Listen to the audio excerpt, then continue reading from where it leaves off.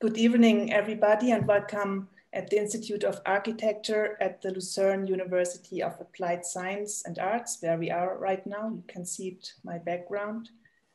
This is our second talk on materialisms, where we would like to expand our current perspective on materialities in architecture, which traditionally mainly included the architectural view. And of course, it's one thing to know about those truisms of multidisciplinary views and alternatives in material history.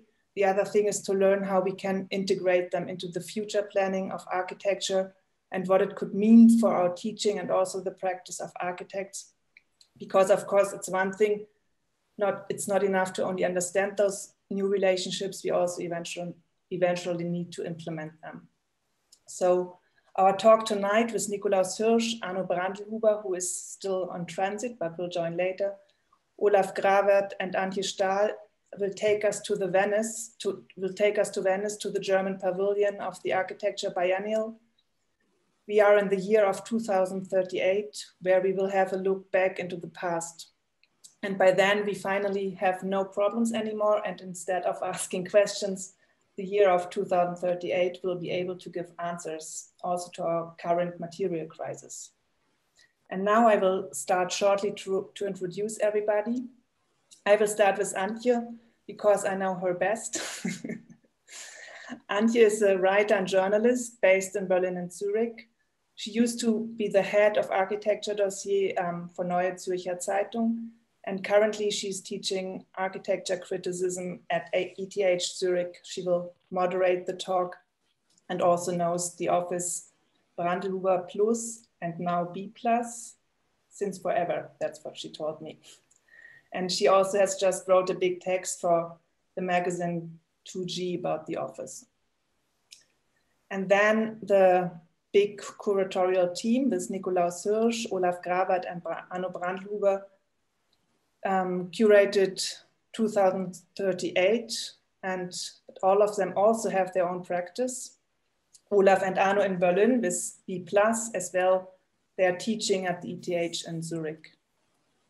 And Nikolaus Hirsch is the director of SIVA in Brussels and was the dean at Städelschule. And he's also author of several books and co-founder of eFlux Architecture.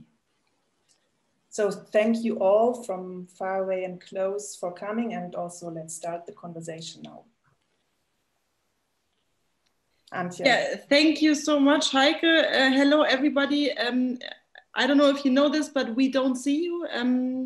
I only see Olaf, Heike, and Nikolaus in my screen. So I hope you will enjoy this talk. Thank you so much for inviting us and inviting me to moderate this conversation. We decided we're going to go for a conversation in English first, because I think there are a lot of guests joining tonight who are English speakers. We just started talking to each other in German, like for the past half an hour. So excuse me if I sometimes might lack a word here and there. Yeah, so we talk about, so the lecture series that Heike just introduces, obviously called Materialism. And tonight, behind the materialism, there's a number, 2038, which is a date, a year, a number that is also the title of the German pavilion of the 17th International Architecture Biennial of Venice, that was postponed, as we all know, due to the COVID-19 crisis to next year. So here we are. There's a window, I hope that you all see, which is called F&A, so for questions and answers. We're going to integrate the questions that you might have, the critics, the comments in this conversation. So please feel free to use the chat window. Heike and I are going to look at it and try to integrate it in the conversation. We're going to talk for about 1 hour, I guess, and then for the rest, the last 30 minutes, we hope that we can all have like a joint forces, also with your comments and yeah, your comments in this little window.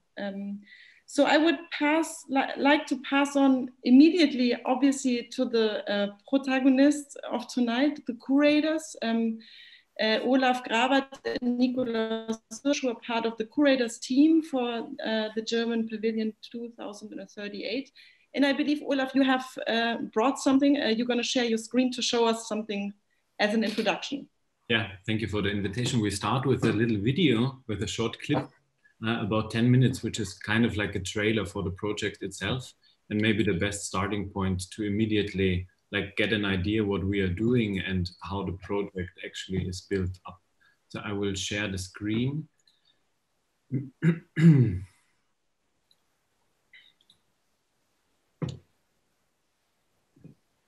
Let's start.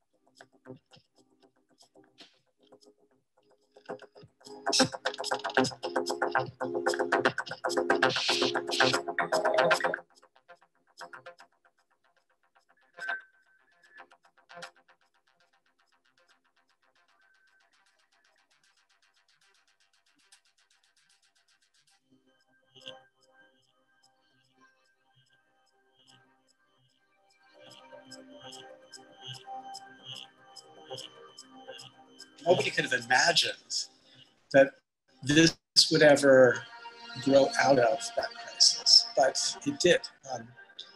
Barack Obama, when he ran for president of the United States, said, if we don't take up the fight to change the way politics works, then real change that will make a lasting difference in the lives of ordinary Americans, will keep getting blocked by the defenders of the status quo.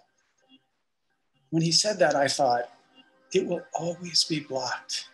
That change will never happen. Nobody will take up that fight. But it was forced upon us, and we took it up, and astonishingly, we made it happen. We went from a model that was top-down, with authoritarian kind of governments, with the central bank that is completely opaque, producing private money that does not really invest into what people really need, to a model that is bottom-up, where people are using currency, data, city infrastructures to create this kind of green, feminist, digital cities that really work for the many and that really enable this kind of radical democracy that we are living in today. We, the people, have changed. We, the people, now do what we want to do and take responsibility for where we are. We developed a society not obsessed with competition. So we forgot competition as one of our main core values and goals. And instead, we re-embrace the values that we had before. Solidarity, cooperation, engaging in activities that are not driven by expectations of profitability, for example. Right now we have 20 spaces and we have a big community of Hub citizens. So the Hub City project at the beginning was just an utopia to propose an alternative to the smart city, official smart city project, and prove that you can have smart cities by help people to become smart. So my part is like a digital peacekeeper. We made a space where everybody can share their reflections on what the problem is. And instead of talking about how to fix it, we first have people share what they mean by fixing it, what they feel about fixing it, and so on, so that we have a common map of the issues at hand. And very quickly, people understood that there are certain pathways that are very thin, that are very difficult, but that's the only way out of the wicked problem. Some of the innovations that have scaled out of Africa, particularly East Africa, are one, participatory systems of government where crowdsourcing and on the ground participation of citizens is not limited to election cycles. Back in 2020, we had this mainstream understanding of something is ecologically valuable if it saves energy. So if it has the minimal interaction with the outside. So that where all these isolated boxes came from. You can remember these classical architectural forms with thick walls where nothing should go through. This was the main focus, like a strict corridor. You have to protect the building from the environment, and you have to protect the inside to lose energy to the outside. And this I mean, that was actually hundreds of years. Yes. It was the tradition of architecture to protect us from the surrounding, from the nature. So, but it came to a certain peak until it collapsed, until we understood. Yeah, when they had to tear these houses down and had to recycle all this plastic, and then they realized it's no use. You know, actually it's a system, and we can't close the circle. It's not possible. Okay, so, you know, back in 2019, everybody was running around saying, the robots are coming, they're taking all of our jobs. Well, from the perspective of 2038, that was completely wrong. The robots turned out to be our friends. They turned out to do things for us that we couldn't do on our own. They work together to help us accomplish things that we need to get done. So robots are your friend. They are our friends, and we love having them around. During some time, architects, for some reason, thought that architecture were only about the things that you see. But since Alberti, we all know that architecture is the masterful jointing of putting things together, which is architectonics. And in a way, this is very similar to computer science. And it's very similar to what happens in the digital. So I think as an architect, I never felt before my profession to be so relevant. Some of the keys ended up being, first, making AI compact enough, making artificial intelligence and machine learning models small enough that they could actually run on devices and in people's own presence, in their own spheres, so that the number of AIs multiplied and it became not just something that ran only in a very small number in data centers with giant aggregations, but something that really went out into the world, became part of people's own internal ecologies and their relationships with each other. And in that process, the social contracts between people, their data, and the Internet of Things as well, really changed in very constructive ways. And you know, now in 2038, we can actually connect to each other just with a click right here. I have a new implant, it works pretty well. It's open source, also I can just like upgrade the firmware with Zenroom and talk to someone else in this room, like know who is close, know who is on the other side. And so it becomes pretty delicate. I mean, we have a fast speed of connection. And then, you know, I'm very happy that at a certain point we took responsibility and we did not left it in the hands of multinational corporations that just want to profit from the activities of our brains. So enjoy 2038 and don't forget to have also some sports and some dance because the music right now is awesome.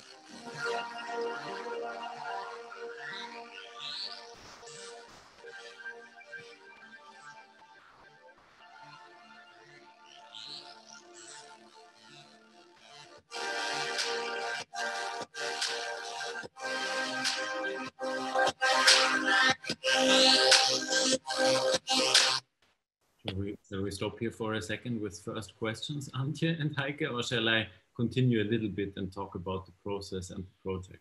Yeah, I would. So thanks. There was a lot of information, obviously. I think we all got an idea that a lot of agents just talk to us from like a visionary future, I suppose. And a lot of terms, you know, I heard a lot of terms, competition, profit, robots, you know, so maybe you could first start maybe a little bit more basic, like what was the initial idea? Like why do we need 2038? Yeah. And why 2038? I mean, why is it, why exactly 2038 and not 2031? Is it okay, Nico, that I continue? And then sure. Go ahead. Yeah, okay. Share the screen again, and then we always have like a little information to see. So, I mean, you can find also the information online. No? So we have like a statement, of course, as a curatorial team, and a long list of people participating, which I think you already saw in this first trailer, that the project is also about bringing together like all these different voices from a future perspective, like these experts from very different fields, amongst them also architects, but also a lot of different disciplines. And the basic idea of the project is to put ourselves like in this future, 2038, into a close future. So the idea was not to choose like a year that is so far away that we don't feel kind of like the responsibility to it. So I think if you talk about 2050, a lot of people immediately start asking themselves, how old am I in 2050?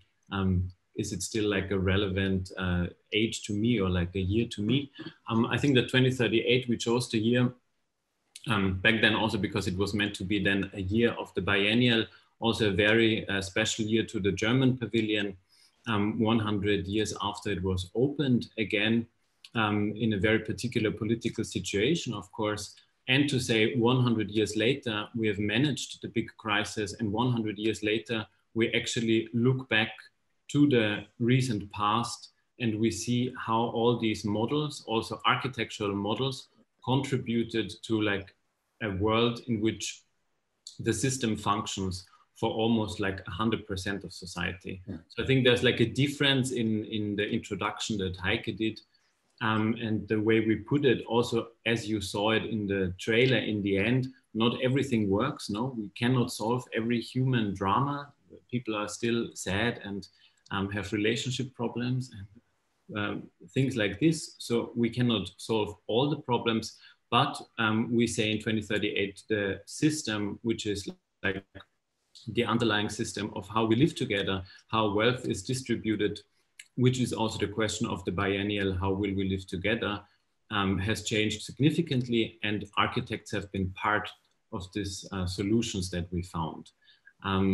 Also, I think that maybe something to add here is to expand on what Olaf said is, I think for us, this kind of maneuver to construct some kind of a review from 2038 to 2020 was also a way to somehow escape certain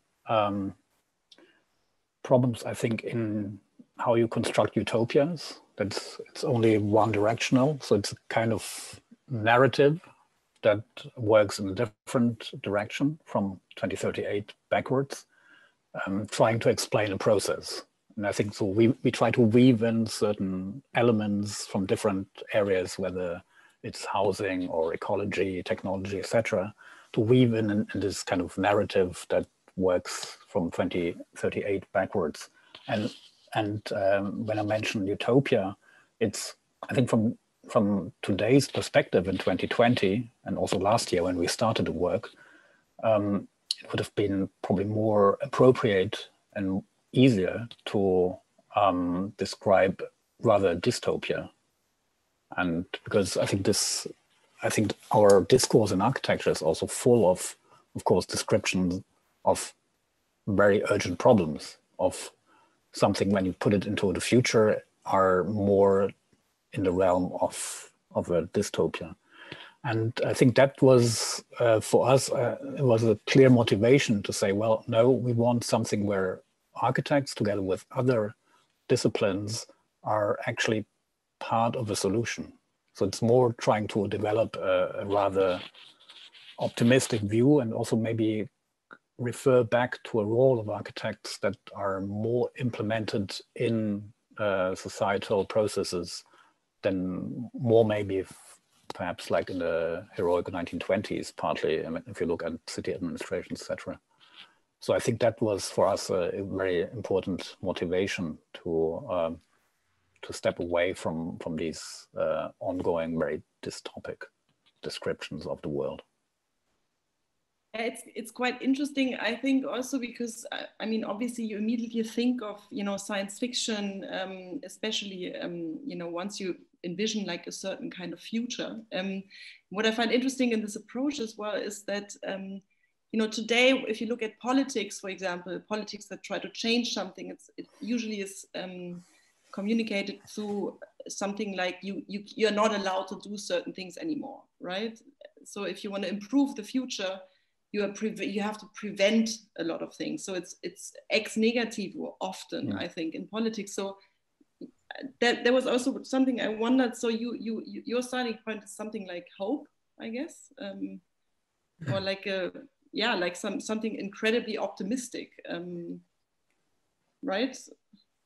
Yeah, definitely. I think they're like, also as Nico said, there are two ways. We also did an interview with Bruce Sterling, the amazing science fiction author, and he was kind of like saying, but why should I? But when everything is good in 2038, what's the effort? What's the struggle? No? And he said, like, why don't you put it like as a dystopia, kind of like an engine to change, because we are afraid of what comes next.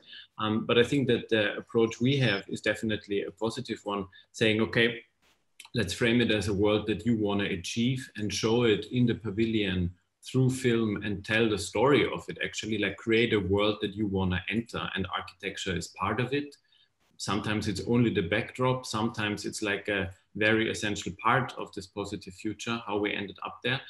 And let's show how it could be, and by showing how it will be, people say, okay, we are willing to collaborate, we are willing to achieve this. And all these optimistic views or models that we present in 2038 are all rooted in things that we actually observe now. So this is kind of like, I mean, the project developed out of a longer collaboration.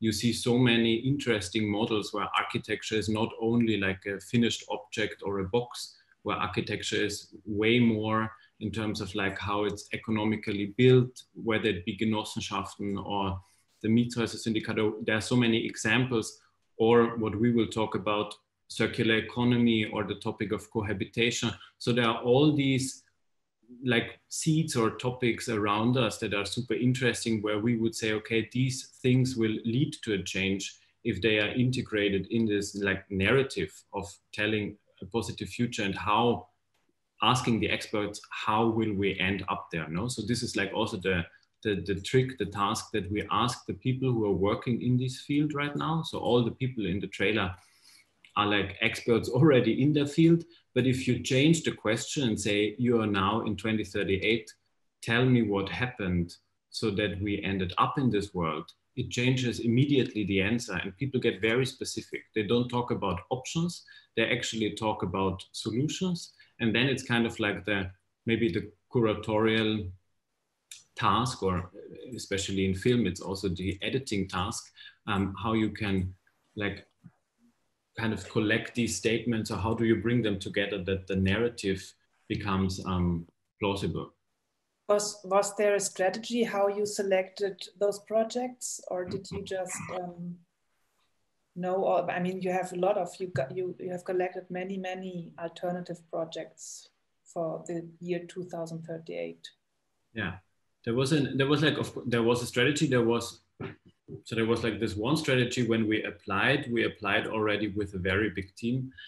So the application was already, let's do this project, and these are the 30 people that we would be interested in collaborating with, without knowing that everyone would agree that they would collaborate with us. No, but we knew a big part of them. And then we, of course, did like internal discussions and kind of like defined premises how 2038 will look like. No, so we said to ourselves, okay, these things are the reality in 2038. how could we get there? And then it was kind of a mix, also asking people who we interviewed, whom would you recommend? No, so because otherwise you're always in danger that you call your telephone book and always ask the people that are similar to you and might agree anyways because you're part of the same bubble. So at a certain point, it kind of like started developing itself, and a lot of the people you also saw in the trailer were recommendations by people we interviewed first, and then we got more and more into this research, kind of like who are the people to talk to, which I think turned out to be like a very interesting strategy. But of course, we, I think besides those people we contacted, we in parallel were looking for particular themes and topics. And whether, for instance, in the trailer, you saw Audrey Tang, the Taiwanese expert minister for digital democracy to a certain extent, which we thought is a topic that's absolutely crucial when we think about new models of not only democracy, but also planning in our cities and countrysides as well. So, so just to take that example, or Francesca Bria, which is also a similar field of this relation between technology and democracy. And then there are other topics that are maybe closer to classical architecture that you saw, where with Ludwig and Schönlein from Munich. So, so in that sense, we had certain topics on our chart to a certain extent and try to move forward along certain topics. And now we try to weave everything together to a certain extent. Yeah, and before we dive into concrete proposals that you curated and what do you say? Yeah, that you reached out for. I would maybe first like to, so we saw a film. Obviously, it's like one medium that you chose. The other medium you chose is a newspaper. Maybe you could introduce these two mediums and also explain why in 2038 we are still with these quite old media. Yeah, why did you choose this, and how do you convey the stories, you know, through the medium? Because obviously, as some of you might know, Olaf is part of the Brandlhuber studio as well at ETH, where film is also very central to your teaching. So, and I remember when you started back in 2017, you know, there was a very, very big claim that the film might, you know, bring the revolution basically back to our living rooms. Weirdly enough, we're all sitting in our living rooms now. But so maybe you could explain a bit the choice of the medium before we dive into the concrete projects. I think like for the medium of film, and you also mentioned it that we use it in our chair or in our studio at ETH. I think it's always like this idea, whether it's TV, whatever you call TV today, no, I think we all agree that this happens also online. I think the most interesting thing of in TV is that it's linear and that someone decides for you, kind of curates the story and tells it in a linear way. So you're kind of willing, if you watch it and don't zap away, no? You're willing to watch a narrative and a story that someone else is constructing for you, and you're willing to dive into this world. And it's a similar approach we have in 2038, and we try with the students. So there's like a lot of expertise at ETH in classical architecture teaching, which is extremely important. This is nothing that we would ever question, but as an additional offer to the existing teaching methods, we decided that the idea of creating films or videos where you are obliged to write a story and decide what you show, like all the clips are very short. Also the way the trailer for 2038 was cut, it's like these very short statements which allow you to construct like a world and a narrative in itself. So this is also the task that we try to do with the students, to actually ask them to take a position and define their own topic and then decide how they construct the narrative and the story in these very short clips. So it's this idea of being able to describe a system and architecture, which is then the background of all our living. So architecture always plays like an essential role in the films that also the students produce. And you also mentioned the second medium, which is the newspaper. I will share my screen again, so to show you actually the newspaper. Get rid of this.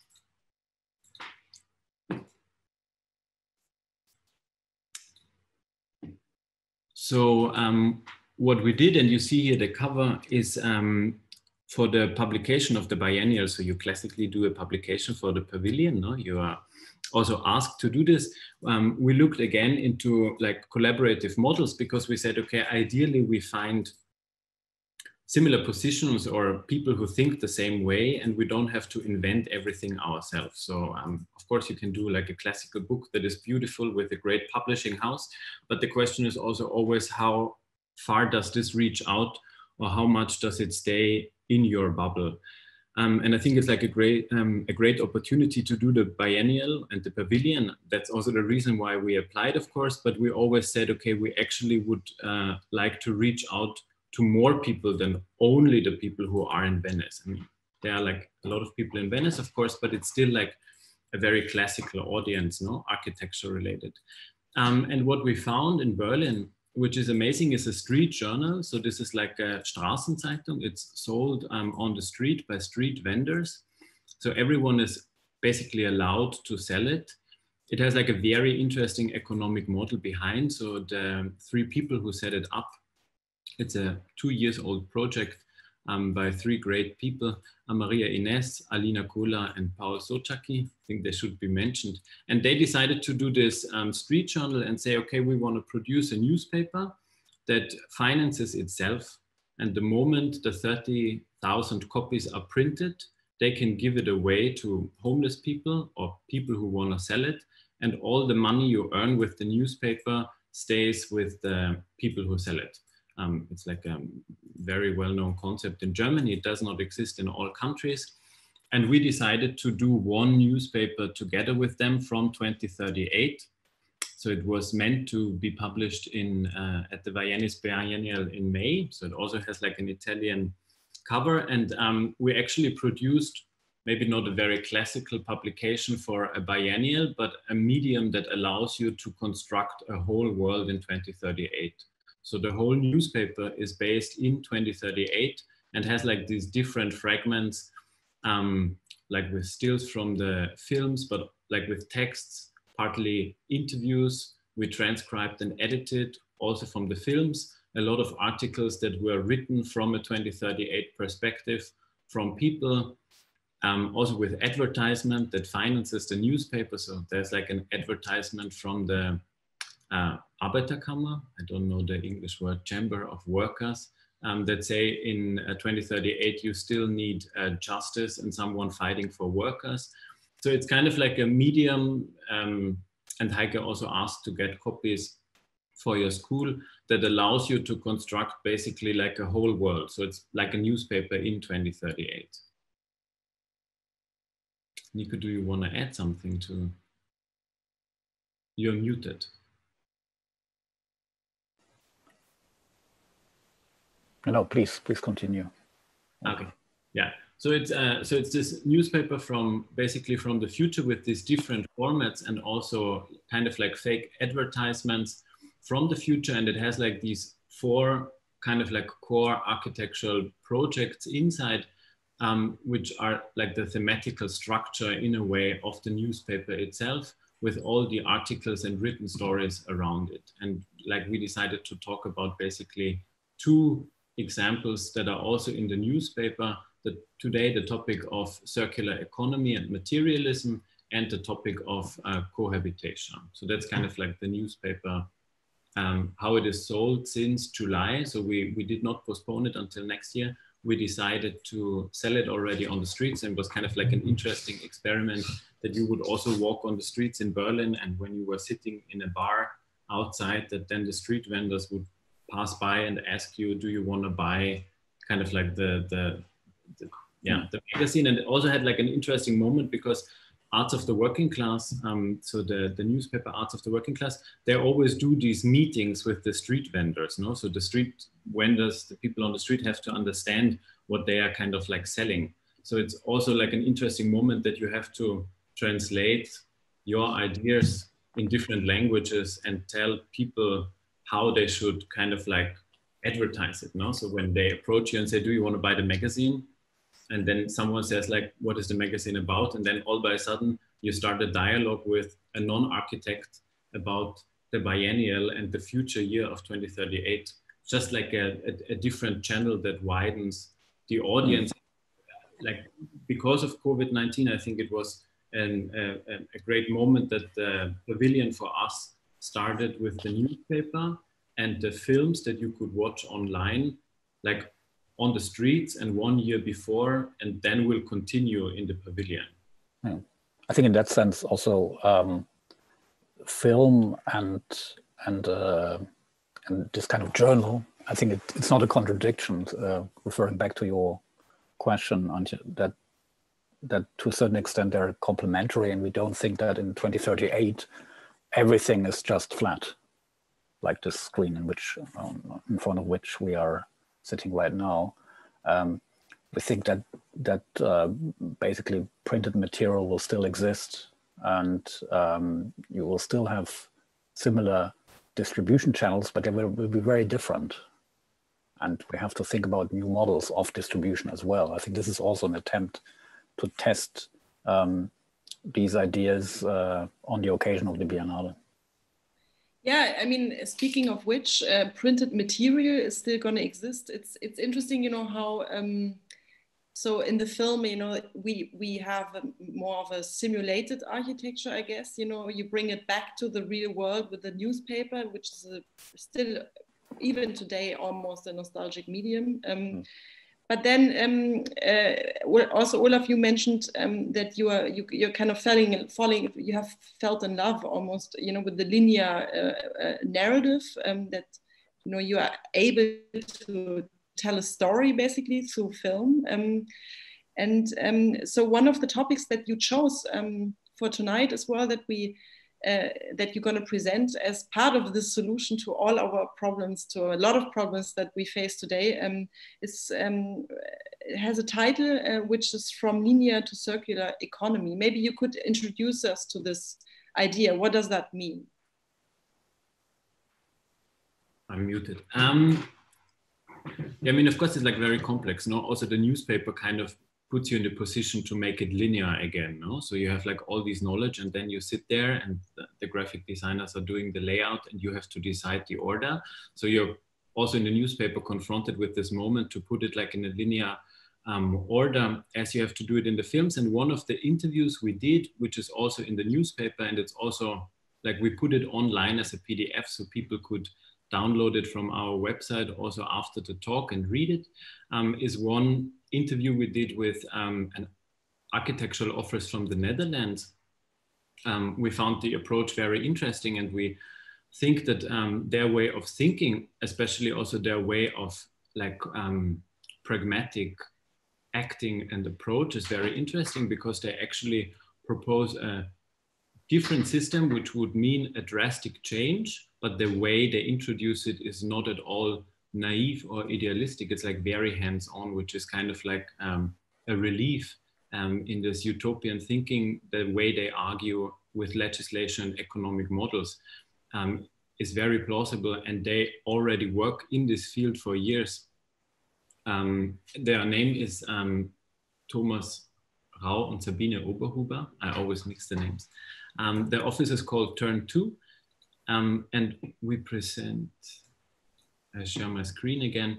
So it's in the newspaper as an interview, but then it's also, so this is the article you can find on our website, Was kostet die Welt? It's in German, and the second page on their approach, describing with diagrams and very easygoing one project they did. And we also have it here. So the basic idea, what they present is, they say we have to rethink the way we design architecture and we think about it. They frame it as product as a service. I translated this German now in English. There's also like a book from them in German and in English. And I took some quotes from the interview we did, which I think is like very interesting to think about how circular economy could influence the way we design architecture and build. So one of the first things they introduce is like two very basic things, thoughts. One is that the debate about the scarcity of resources is a misunderstanding because all resources are limited. So a lot of the sustainability discussions we have today, they would say are kind of like a misunderstanding because we always talk about stop using material or saving material because there is a scarcity, but actually it's not a scarcity, it's like a limitation. So if we understand this and change our thinking, we immediately realize that all of the material we will sooner or later run out, which has like very specific concrete consequences for architectural projects. And the second idea, which I think a lot of people would agree, is that architecture is a temporary response to a temporary need. So they say whatever we do in architecture, it's always only like a temporary spatial answer to a temporary need we might have now. So the need is changing, so the architecture should be able to change as well. And this in combination with like the first premise of knowing that the material, that we will run out of the material, leads to a complete different way of understanding how to actually use material in architecture. So the way they work is that they proactively design in a way that the building could be taken apart, dismantled, and used again. So it changes a lot because the way they design, they immediately work with the companies who would tell them, well, let's do the wooden beam 10% thicker, and it's maybe too thick for your building now, but afterwards we can use it for 10 times more projects because it's just 10% thicker. And I think that's like an interesting moment for architects who then might be obsessed with the thinness of a column to realize that if you overcome this form thinking or like complete obsession with the perfection of the object, it leads to a different design and to a different economic understanding and use of the material. And what they introduce, and you also find it then in the newspaper, it's from their book, is like a very specific model where they actually talk about the idea that the material is always used by the people who mine the material. So the person who mines the material in whichever country is basically the owner of the material and the resource, and then it's only passed on to the next level. So the idea is that in the end, when you get like a finished product, like for instance a lamp, you're always able or allowed to give it back, and the producer, the company, has to take it back. And there's like a very pragmatic like architectural anecdote. So they did a design for a headquarter of a company, and they said, we don't want to buy the lamp for this building, we want to buy light, like the service of the lamp, no? Light. And they approached the companies and said, okay, the task is a different one. We don't ask you to deliver the best lamp, we ask you to deliver light to our table. And the companies were totally confused and said like, what are you doing? Why do you change the premise? Why don't you buy the product? And they said, because we are only interested in the service and ask you to deliver the service, and we always want to be able to give back the lamp. And what happened is that after 5 months, the lamp company actually approached them with a prototype of a lamp that would never, like, how do you say it, never break, never run out. So only by changing the basic question as an architect, not saying, I want to have the lamp, I want to have the service of light, the company all by a sudden responded with a product that could deliver the service. And it's like this whole discussion about obsolescence, like the moment where a product breaks, although it would function longer as an economic decision. And that's kind of like the interesting moment where they as architects proactively change the brief. And I think that's very interesting to understand that by changing the brief, like the basic task, which we are able as architects to do, you can influence the economic like life cycle and system a lot. And this is maybe also where these approaches are clearly linked to questions of legislation and norms, etc. Because we think that architects in the future, from the perspective of 2038, will have to enter these areas of politics and legislation in order to implement, together with engineers, this kind of circular economy. Because we expect nobody or very few people will just do it on their own. And that's why we think that also, I think that's certainly something interesting for education also, in universities of architecture, that the fields that sound very unattractive today, because apparently not design related, slightly unsexy, that they are probably the fields where where in the future this will be incredibly interesting. I think this is really where creativity is needed. Maybe less regarding a facade, whether it looks like this or like that. Yeah, I mean, obviously these are all questions that, you know, immediately come to mind. Maybe you can specify or clarify a little bit what the difference of their approaches to things we already know, like recycling. And what does it mean to kind of be able to dismantle and reuse the material that has been built in a building? Because obviously, you know, when you think of architecture, you think then only, especially when you think about design process, on modular systems, for example. Maybe you can explore a bit these questions. I don't think it's like modular only, because I fully agree that when you hear this, you immediately think, okay, I got it. I know what I have to do as an architect. It's modular now again. So it's like partially that. It's not that they would say you're not allowed to, or we should not ever build with concrete anymore. It's just like the right moment when to use which material. No, this is how I would approach it. So also the use of concrete might be resourceful if we think about structures that should be there, like as kind of like the framework for a long term. And also the discussion about the sustainability of concrete has to do something with like material innovation. How can we kind of like develop concrete as a material and don't stick with the concrete we already have at hand and use it because it can do anything we want. So this is like one discussion. The difference they have in terms of like recycling is they developed like a platform. It's called Madasta. It's a computer program. They developed it with over 30 institutions. And the program actually lists all the material you use. So the idea is when you build a house as a developer, all the material you use to build this one building is fully listed. And you as a developer always know how much you own as a material. Because the problem why we don't do this now is that we think we can, what is abschreiben?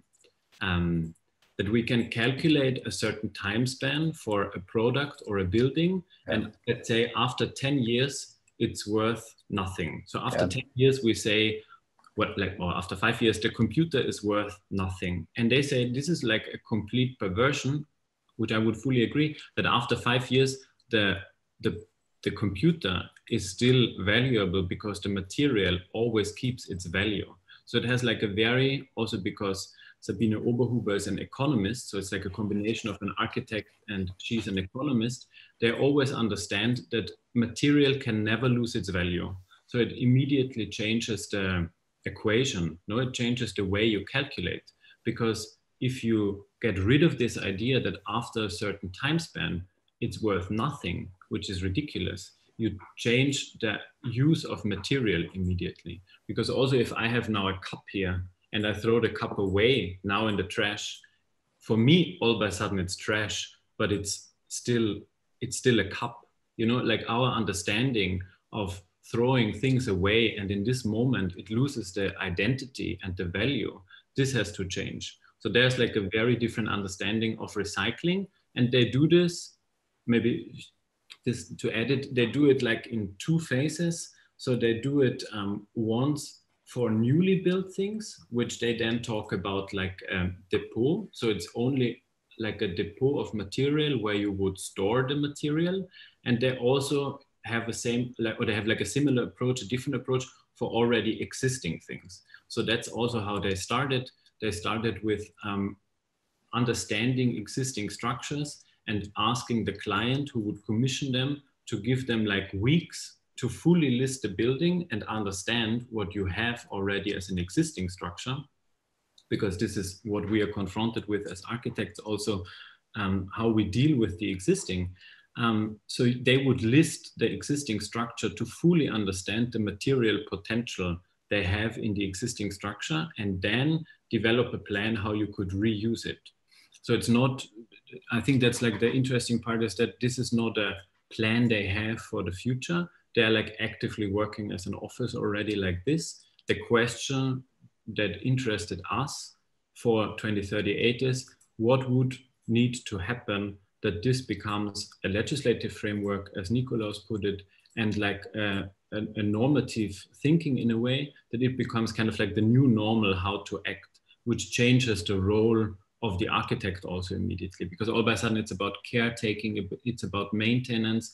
When you cannot demolish something and then it's trash and gone, when you demolish something, it's still there and you have to deal with what is still there. So it changes our thinking enormously as architects.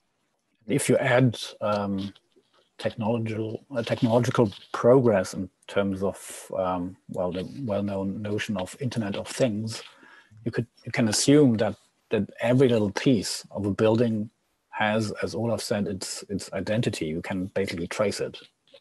So there's a different transparency also in terms of the information, that no part of a building will be out of sight, will not be forgotten, like it or not. Yeah, in the little chat window, one of the guests obviously mentions, the life cycle. These are ideas that are very, they're already around, especially also in design. It's obviously a different question for an architect. I looked at the website that you mentioned, Olaf, from this project. This, what is it called? This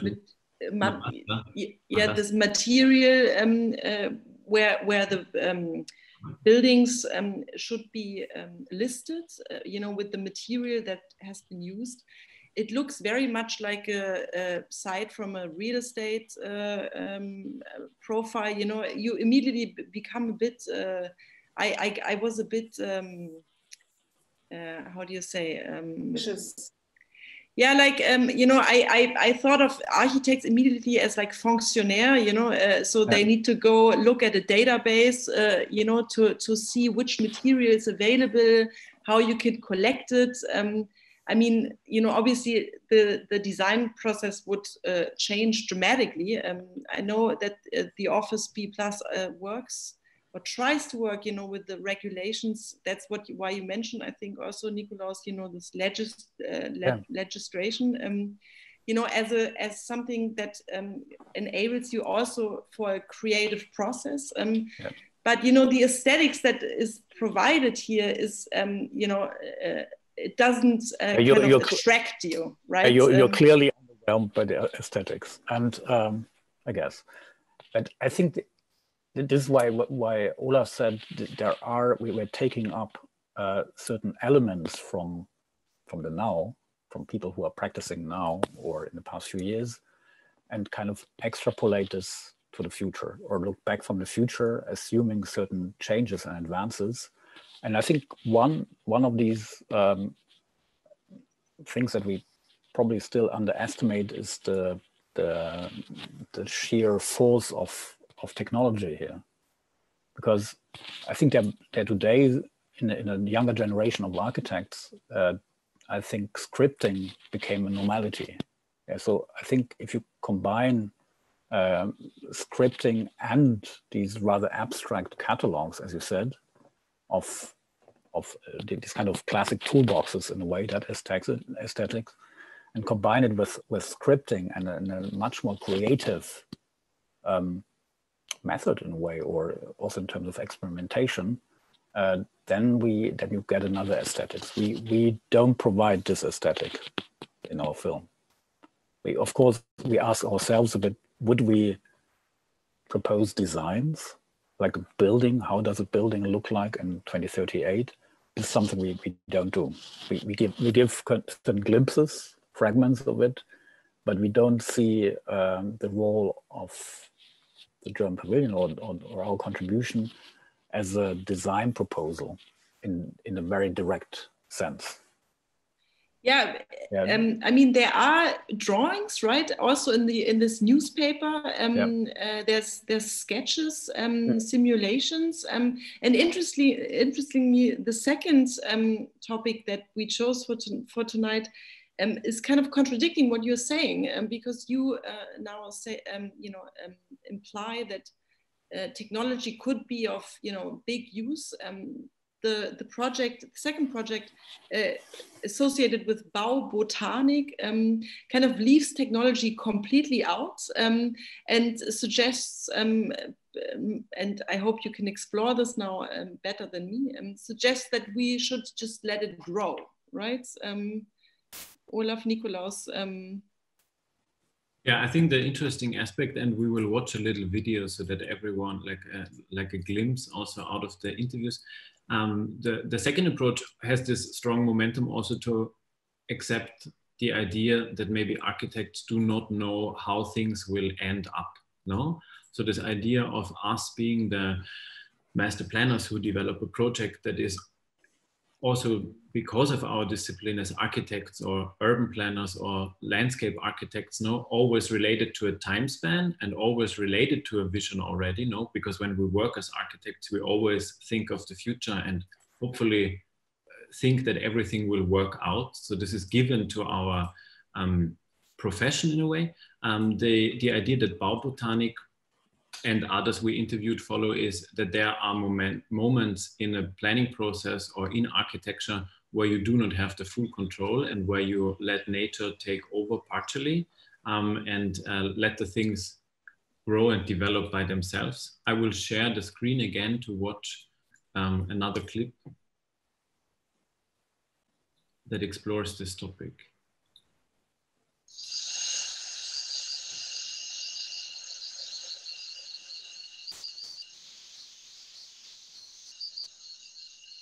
Back in 2020, we had this mainstream understanding of something is ecologically valuable if it saves energy. So if it has the minimal interaction with the outside.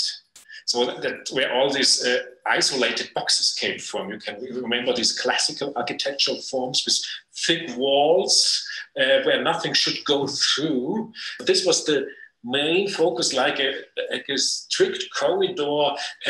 You have to protect the building from the environment, and you have to protect the inside to lose energy to the outside. And this was... I mean, that was actually hundreds of years. Yes. It was the tradition of architecture to protect us from the surrounding, from the nature.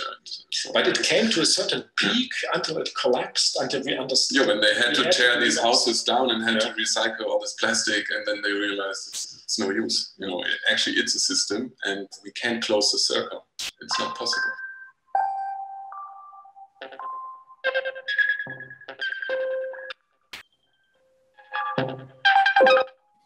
We've made no distinction between the landscape and housing. They've become one kind of environment. Thanks to advances in synthetic biology over the last 20 years, we were able to make that happen. We were able to grow trees into specified geometries to make all kinds of geometric shapes and structures that actually work for human programmatic environments. And that took some time, but we were really successful. We're actually looking at different materials that were grown in labs. I mean, I'm sitting right now in a chair that was grown in a lab. It's pretty fantastic. It took years to develop, but it's really practical. The advantage to it is that when we're done with this chair, we throw it into a garden and it feeds thousands of other forms of life.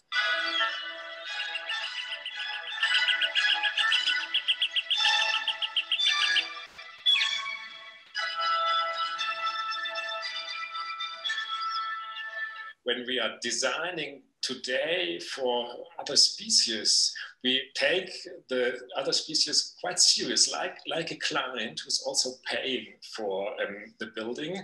And we are integrating the living spaces of these animals, for example, into the built envelope.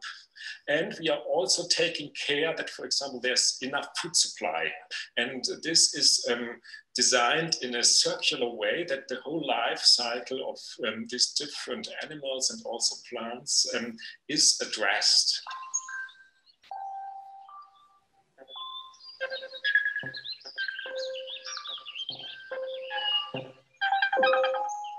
We the people have changed. We the people now do what we want to do and take responsibility for where we are. Finally, we came to the realization that our human presence cannot be taken for granted, nor the presence of the butterflies, the trees, even the worms in the soil.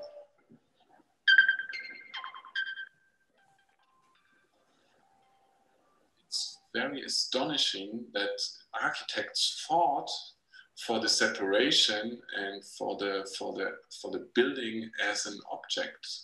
You know, the result was that when we wanted to go out to enjoy nature, we were always trying to reach the boundary of a city. A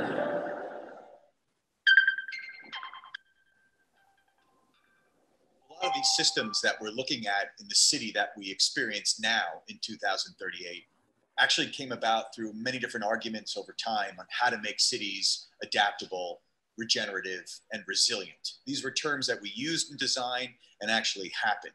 Some cities it changed and was super successful. In other areas, something very different happened. That was essentially a crisis. And we needed that crisis because without it, without witnessing what could happen in Europe and the United States, the direct damage caused from the changing in climate dynamics, without watching what happened to some of those economies, we wouldn't have created the change that's happened now. So it took that massive kind of upsetting moment to create the kind of energy we needed and political will to create the change that we have in our civilization that's now civilization 2.0. So we got through that crisis. It was horrible to see it, but it was kind of necessary for us to get off our asses and make that kind of change.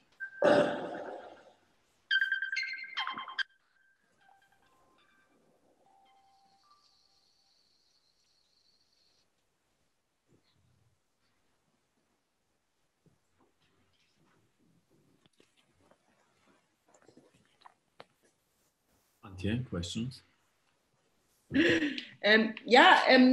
What did we just see?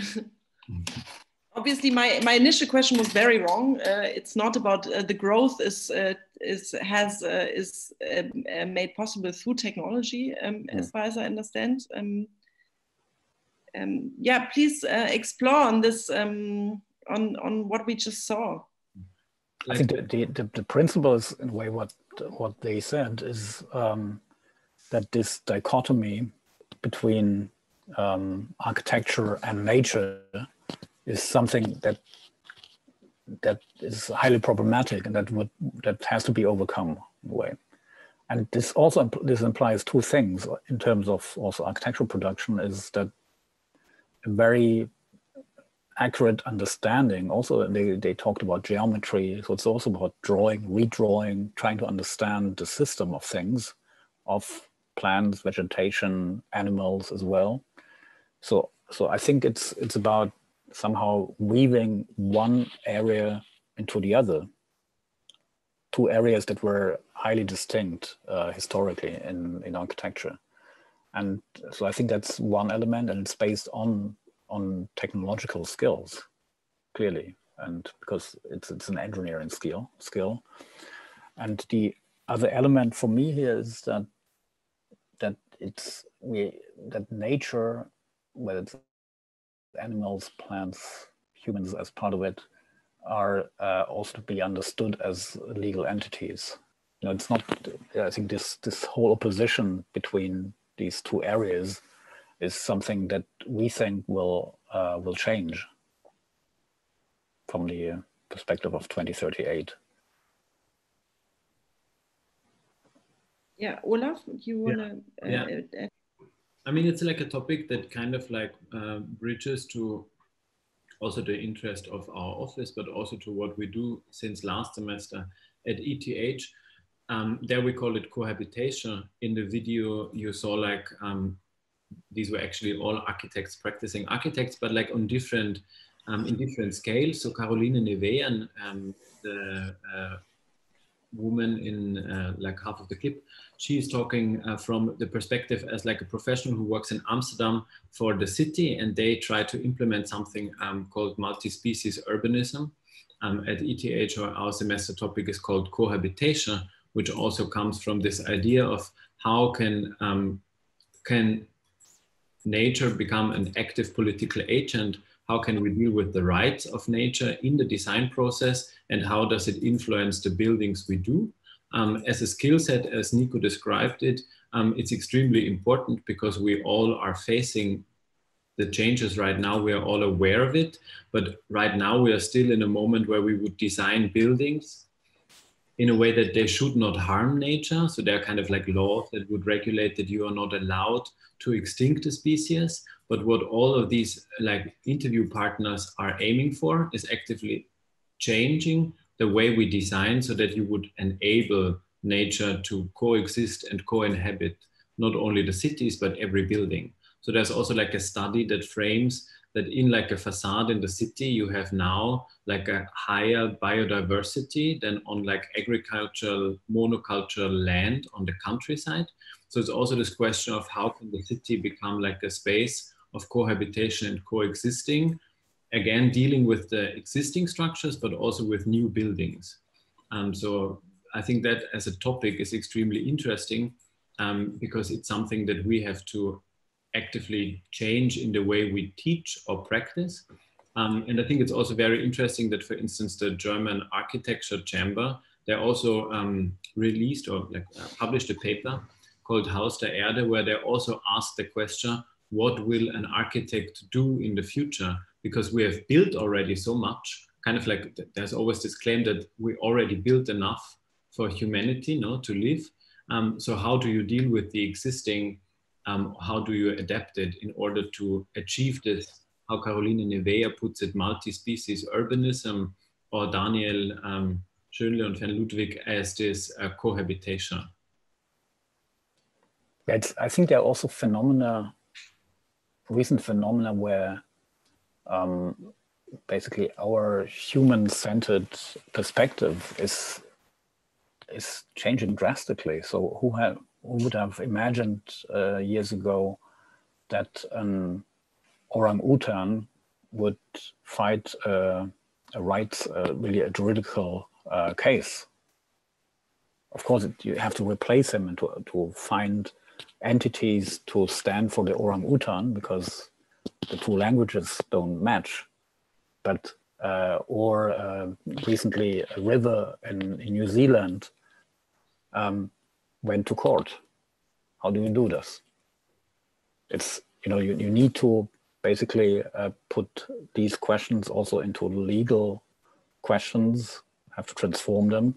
And I think to combine very scientific, very engineerial approaches with legal questions, I think this is for us, and democratic issues, I think this is for us a key point here, where we insist, or kind of, I think the whole film and the contribution for Venice is also a certain plea for expertise. So it's not, there might be a certain romantic impetus here, but I think it's also very, I think, optimistic plea for certain expertise of doing things.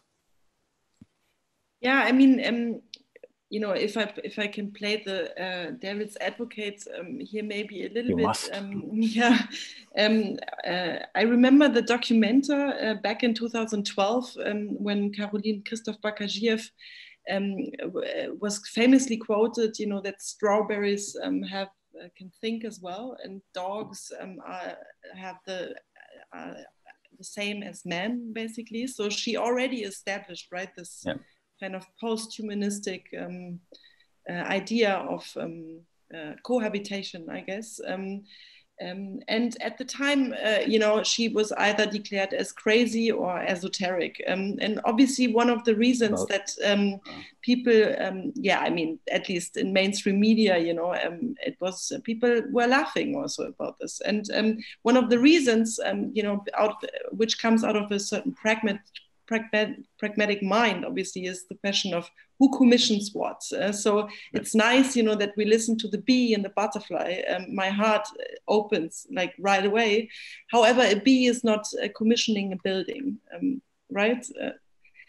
So yeah, but how should we envision this? I mean, what you just mentioned as well, you know, makes us think forensic architecture is already working. You know, they are defending land also in you know, in the name of UNESCO heritage. They're very successful in doing this. However, it is also an NGO. You know, they are affiliated to a university. And if we compare this to like the market, you know, the big market, I think, Olaf, you have a list as well prepared, you know, of the big players, the architecture firms. Isn't this like a nice, you know, fairy tale that you are talking about? How can you know? We speak from perspective of 2038. But to be serious about this, I think it's interesting, your remark, putting us back to Karin Bakaviev's Documenta, and she was clearly referring, I think, to Pierre Hugues' work, which I think was probably the strongest in the whole Documenta then. And Pierre Hugues' work, I think it's quite interesting. He also how his work continued. I think he really combines artificial intelligence, or an interest in artificial intelligence, with basically the introduction of animals or another world, the nature as a world. So I think it's something that maybe from today's perspective in 2020 is still quite difficult to grasp. I acknowledge that, also for me, to somehow rely and to combine this non-human, post-human phenomena with technology, because this is actually what's happening. If you take artificial intelligence into the game, then it becomes a very complex constellation, and it's quite clear that. No, I mean, obviously it won't be a mystery, and so I think it's not a fairy tale. It's actually I think all what we discuss also has a very dark side, which is total transparency, control, dictatorship through data. But do you think artificial intelligence is also able to make communication between the bee and the human being possible?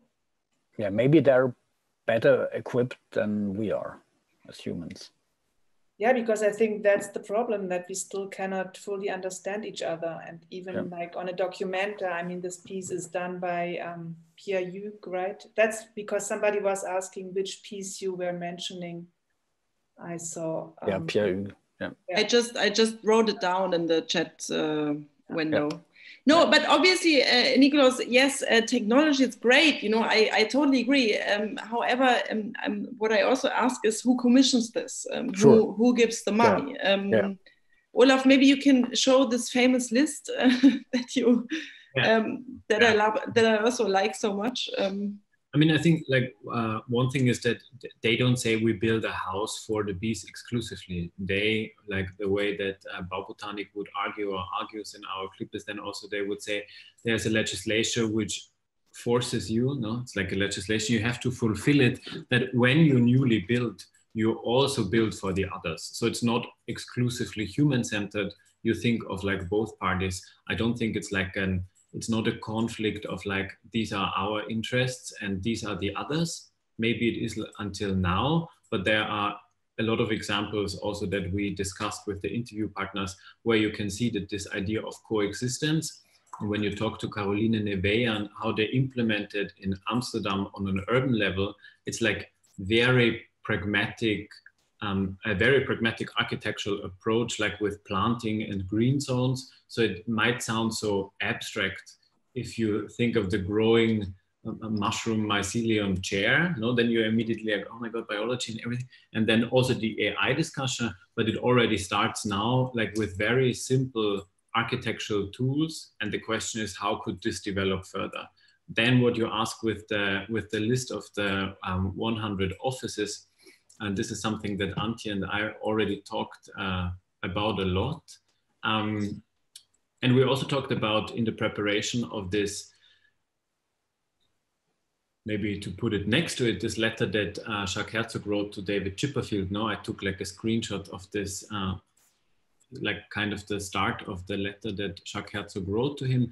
And then next to it, this list of the 100, and then it's already the question how it's framed, biggest, most successful architecture companies that are maybe not even discussed in schools. So the discourse we have and the experts we use as references and maybe role models. And I think great list.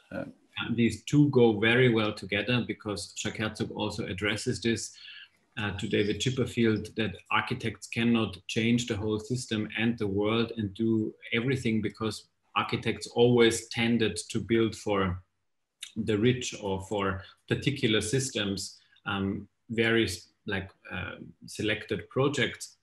And then you can compare this to this list of the 100 offices. You can all find them online. That's the one from 2015 I found.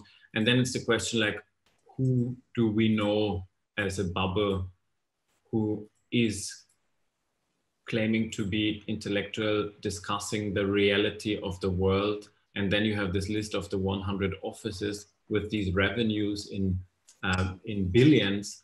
And you actually, from this 100 offices, you know very little of them. No, and I think there's like the point that you want to make, Antje, and I totally agree. The question is like, who commissions and who pays for it, and how can we finance this? I think what we do today, taking these two topics and themes, and there are two other topics that you cannot leave out. I mean, that's the beauty of 2038 and the dilemma of today, that everything is connected. So the other two topics, like different economic models that are needed to finance this architecture and to rediscuss ownership, and the other topic of like technology, which we also did not like fully address today. It's always this complexity of these four topics together that you actually need to understand 2038, but then you're also confused. I mean, that's like the momentum we are in now. Yeah, but it's interesting, since you were just showing Jacques Herzog's answer to David Chipperfield's question. Maybe you can you explain shortly what this was? I don't know if everybody is aware what happened there. Nikolaus, maybe you can explain quickly. Yeah, actually, Olaf showed it to me. I wasn't aware of this, but apparently David Chipperfield, in his function as an editor of Domus magazine, asked a number of architects about their perception about the role of architects within the ongoing current crisis, whether it's climatic and social, political, etc. And Jacques Herzog answered in quite a probably very, very realistic, maybe also a bit dark way about the powerlessness of architects, and also the compromission very often. The kind of compromise you do as an architect because you have the wrong clients, since you were talking, Antje, about the client. Because traditionally, as Jacques Herzog said, the best projects, probably, if you think about the Renaissance, were palazzi by rich people in Florence and aristocrats, or churches, also partly problematic. So, but I personally think, of course, there's a certain truth in this, but on the other hand, there are other traditions in architecture as well, which are very complicated. So I think this whole humanitarian impetus that you could see maybe from the mid-19th century onwards in the history of architecture, it's something that to take very seriously. Of course, it was maybe for some people another trick to get interesting commissions from state-funded organizations for public housing, etc. But this was a rather recent invention by architects, that they could actually also take care of all the misery that was around, maybe, for instance, in the mid-19th century Victorian England, in the really poor areas of London, which was one of the first movements where this was brought up. And of course, it's a complicated story, where also very contradictory, where architects try to improve things and to help disprivileged people. But I think this is a history that exists. So I think one can also build upon that.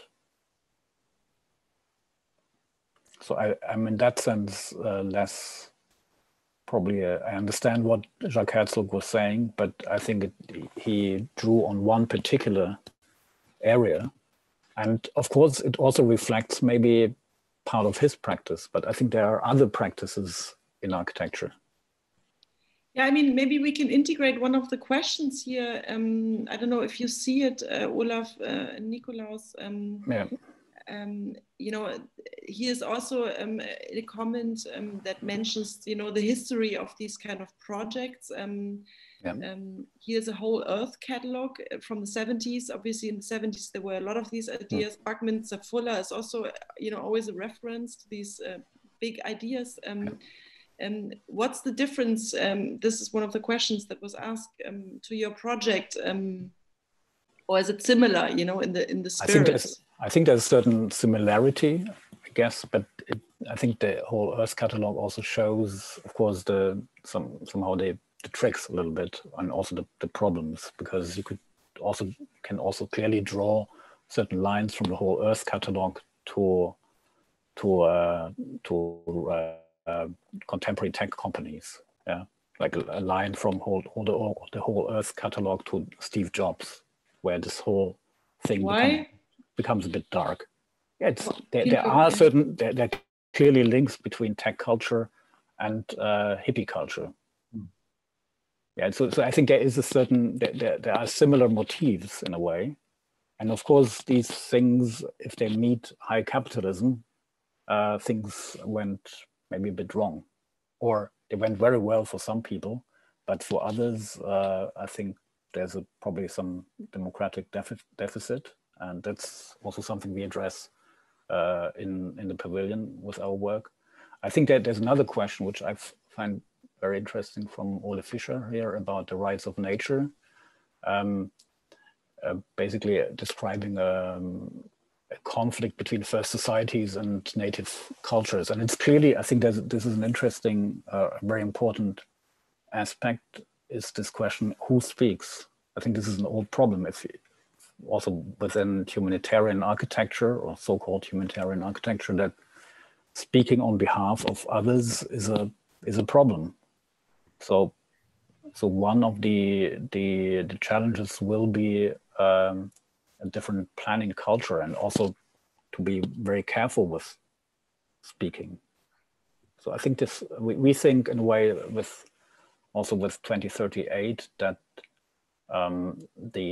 the whole balance between clients, users, makers, designers have to change, and will be much more complex, with much more feedback. It's funny, right? I mean, you are proposing a future. It's 2038, but you are 4 men as curators. You know, it's apropos who's speaking for who, and in terms of diversity, how did that happen? We are clearly an example of 2020. That's maybe why we are doing 2038, and so it tries to speculate on that future, and that this was clearly also a reason why, if you look through the protagonists of our film, and they are really the voices here, because we also see ourselves as giving the platform, certainly, for people like Andre Tang and others. There's certainly a majority, female majority, and also other genders. But it's certainly an issue that we are totally aware of. And it's nothing we can change in short time, that we are four white men. But it's something that where we are clearly aware of the fact that we represent very much the ongoing system in a way in 2020. Olaf, maybe you want to respond to the comment. We're getting close to the closing time. Olaf, do you see what? It's in the chat or in the Q&A. In the chat. In the chat. 1 second. Ah, yeah, there are so many comments. I'm sorry, I didn't see this before. Yeah, the before we clarified the befores, but here now it's about the ego culture.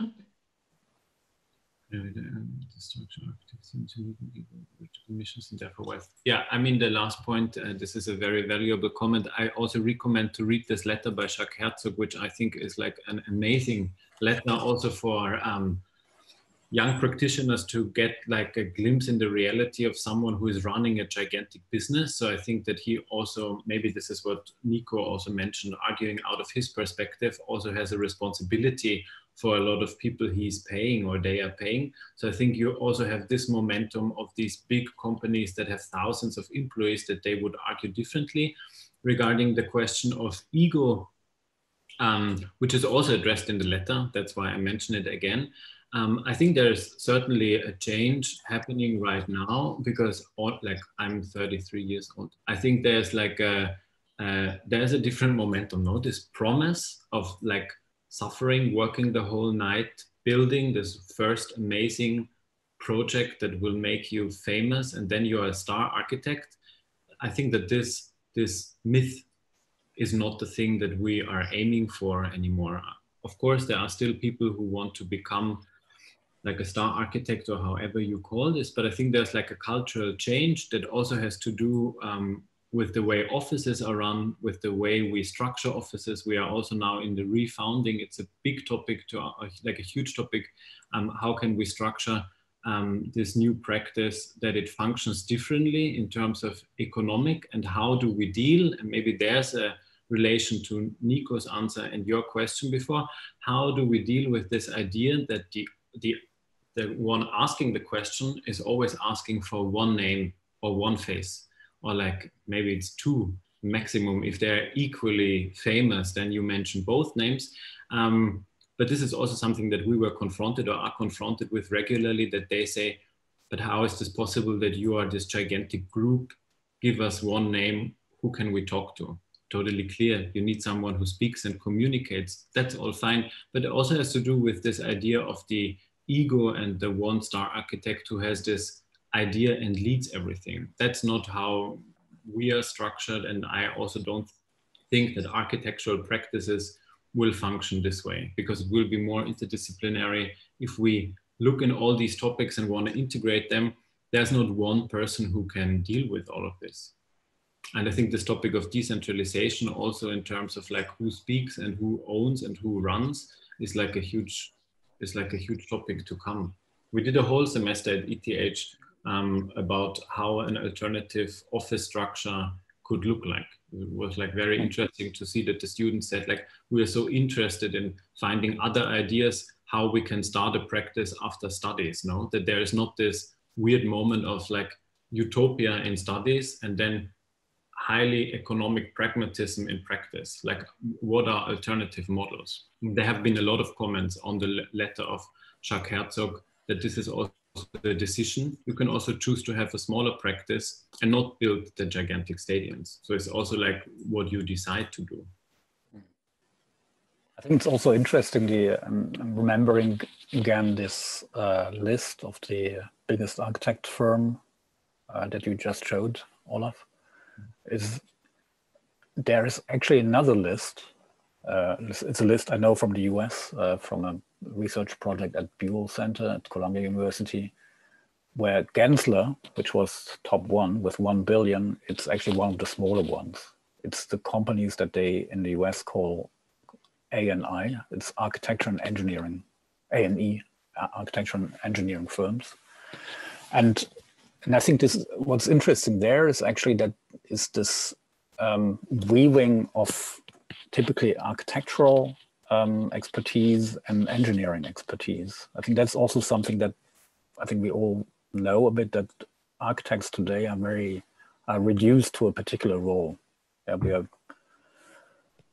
probably allowed to do a nice wrapping, a kind of facade over a structural system and an engineering system that we don't control because it's we are not very often quite unrelated to.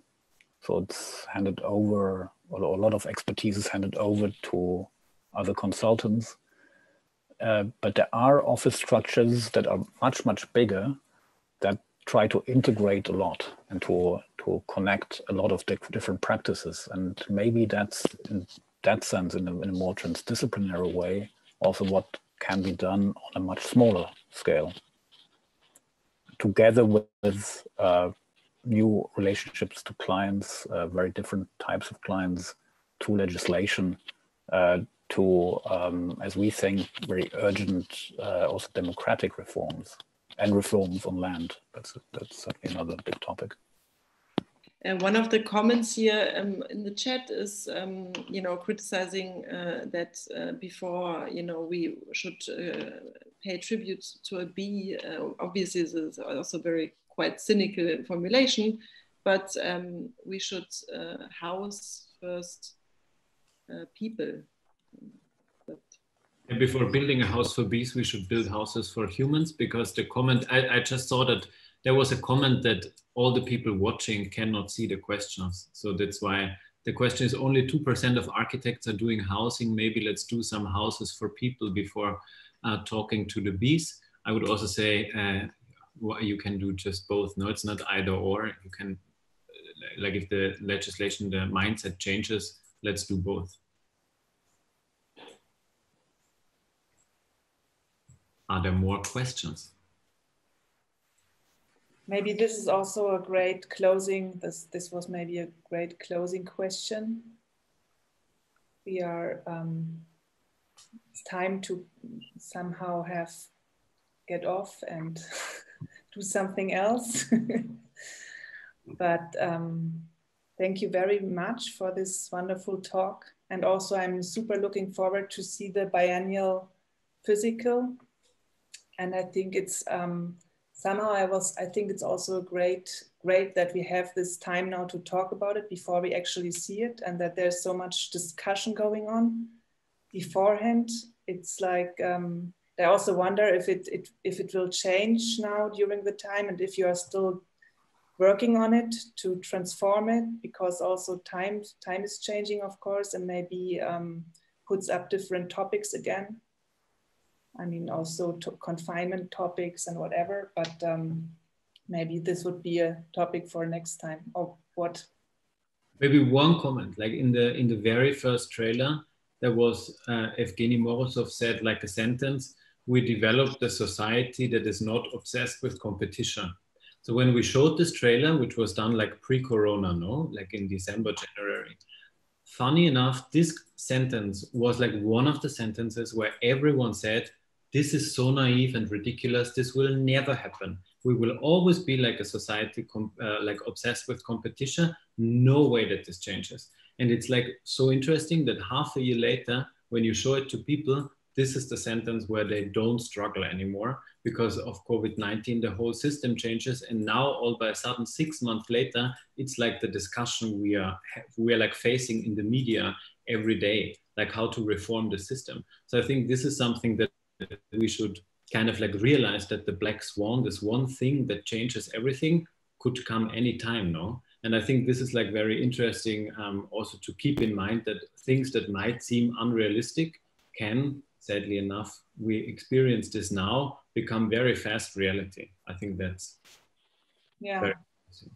But it's also great to say another last word, that your contribution puts up so many models which are just really positive, and that they are solution oriented, and that just yeah. Also, I think for architects, gives a lot of hope for architects again. So that's also contradict to Jacques Herzog, no?